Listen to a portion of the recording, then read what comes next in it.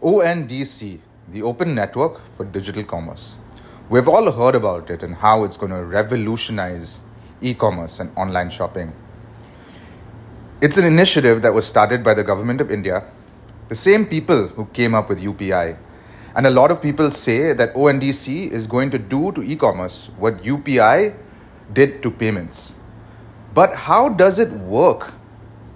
But before we can talk about how it works, let's talk about what it's not. ONDC is not a website or an app.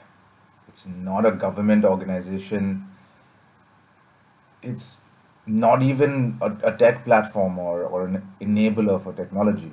What it is it's an open network, and it eliminates the need for a central intermediary.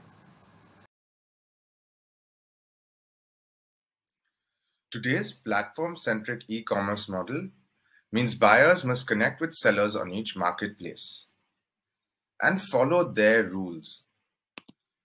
Giants like Amazon and Flipkart control an incredible 60% of the Indian e-commerce market, giving them pricing power over sellers.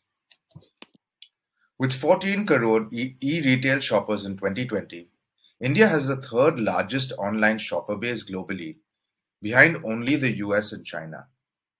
And this number is expected to grow significantly with the addition of 37 crore Gen Z consumers by 2030.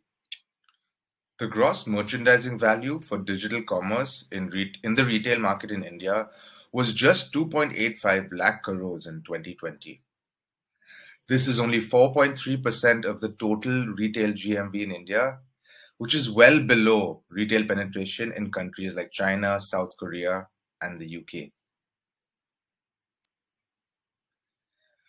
But there's some great news. By 2016, digital commerce in the retail sector in India is expected to grow both in terms of users and in terms of value exponentially to 15 lakh crores.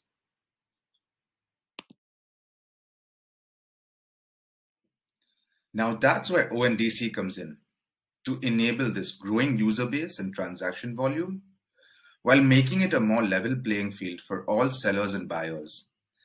In an open network, buyers and sellers can transact no matter what platform or application they use to become digitally visible.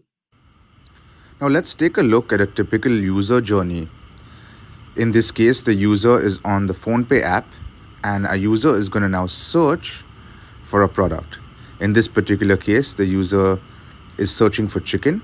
So they'll type their search into the box and they'll get the result back. What's happening behind the scenes is the buyer application is actually communicating the search results to the seller application, which then returns some results, which you can now see on the screen. The user can then continue to use the buyer application to actually make their selection. So now they've added a particular product to their cart. And what's amazing is the fulfillment as well can happen on this network. So the buyer has a choice of who they want to get the product delivered with. In this case, the buyer goes ahead and chooses their fulfillment partner, and the information is communicated to the seller using the seller application of the supply chain. So even a small seller could plug in to some of the best logistic providers in the world and provide the same level of quality service that anyone could. So now that our user has finally placed his order, you can see that he also gets updates as the order is fulfilled, all through the same buyer application that the user chooses to use. And he's able to connect to different sellers, work with different delivery partners, all through the ONDC network. Now that you understand how this works in practice, let's take a closer look at some of the components behind the network. The open protocol provides a standardized way for buyer applications and seller applications to communicate that works across industries. The ONDC network at the center of this diagram comprises of network participants who join ONDC as either buyer-side apps, seller-side apps, or as a gateway. And they come together to form the open network.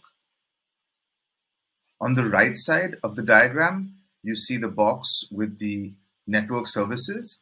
And this is a set of common services that are provided through the ONDC infrastructure, data that can be extracted from the network and can be processed by other participants. And finally, on the left side of the screen, you see other open networks that can eventually plug into ONDC as the user base develops.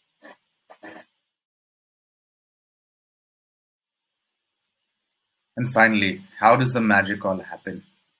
What is this protocol layer? Well, there's several technology components that are built into this protocol layer, specifically the adapter interface, the gateway, and open registries. And I'm not going to get into too much detail, but I'm going to quickly explain what each of them are. The adapter interface is a set of standard APIs that are open source and developed on what's called the backend protocol. And these APIs basically define a standard way for participants in the network to exchange information between each other. Every participant on this network has to implement a certain set of these adapter interfaces. The gateway is the application that will ensure that all the sellers on the network are discovered by buyers based on certain parameters such as location, availability, and any other customer preferences. And initially, ONDC is actually going to create a few gateways to kick things off. However, in the long term, anything can be customized by anyone. You can come in and create a seller app, a gateway, both a seller and a buyer app. It's totally up to you how you want to use this technology stack. And finally, open registries. And that's essentially a list of all the network participants that's maintained by ONDC. So putting these three components together make up the protocol layer, which is what runs the open network. Thank you, everyone, for tuning in to this week's episode. Hope you enjoyed learning about ONDC as much as I enjoyed making the video. As Nandan Nilikani says, ONDC is truly an idea whose time has come. It will revolutionize Indian e-commerce. And just like the early days of UPI, startups have a huge opportunity to build a big business by helping buyers and sellers connect to the network.